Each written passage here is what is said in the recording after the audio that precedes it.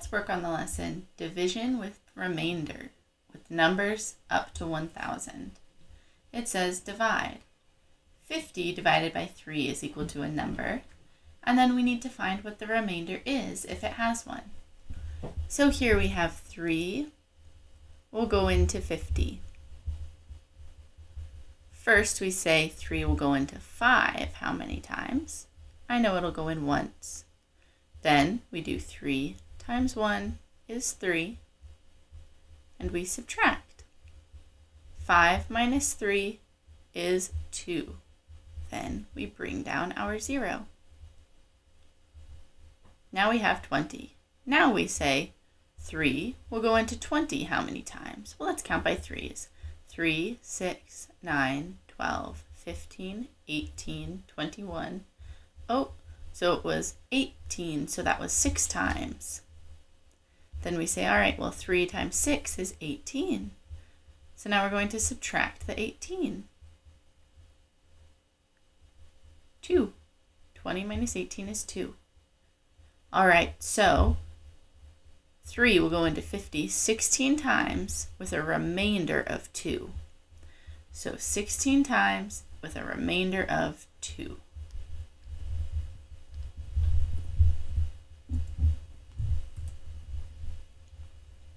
Great, next we have 10 divided by 5. Well, we could write it out like this. 5 will go into 10 how many times? But we also can count by 5s to find out how many 5s will fit into 10. Let's see. 5, 10. It was 2. And we didn't have any left over because it fit exactly into 10. So it would be 0. 2 with a remainder of 0. Here we have 30 divided by 2. Let's try this one. 2 will go into 30 how many times? 2 will go into 3 once, and we subtract our 2. And then we subtract 3 minus 2 is 1. We bring down our 0. 2 will go into 10 5 times. Minus, 2 times 5 is 10. So 0, our remainder is 0 again. So 2 will go into 30 15 times with a remainder of 0.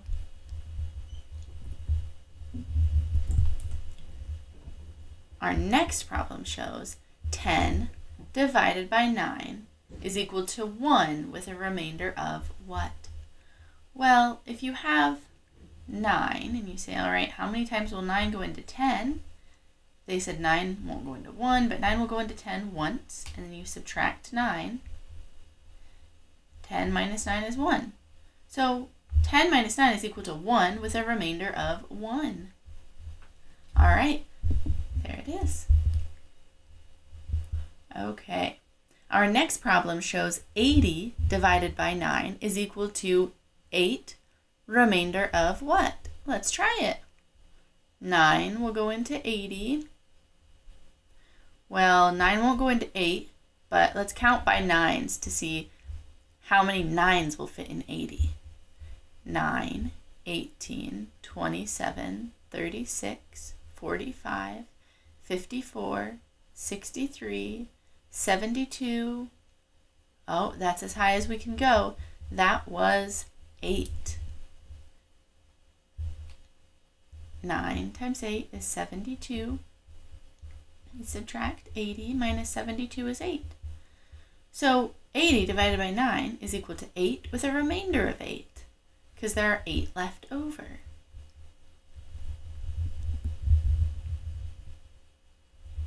$50 divided by 3 is equal to 16 with a remainder of what? So 3 will go into 50. How many times? Let's see. 3 will go into 5 one time, and we subtract 3. And we drop down our 0. Now we say 3 will go into 20 how many times? Well, I know 3 times 6 is 18, so we could do 3 times 6 is 18. 20 minus 18 is 2. So 50 divided by 3 is equal to 16 with a remainder of 2. So they were asking the remainder, and that is 2.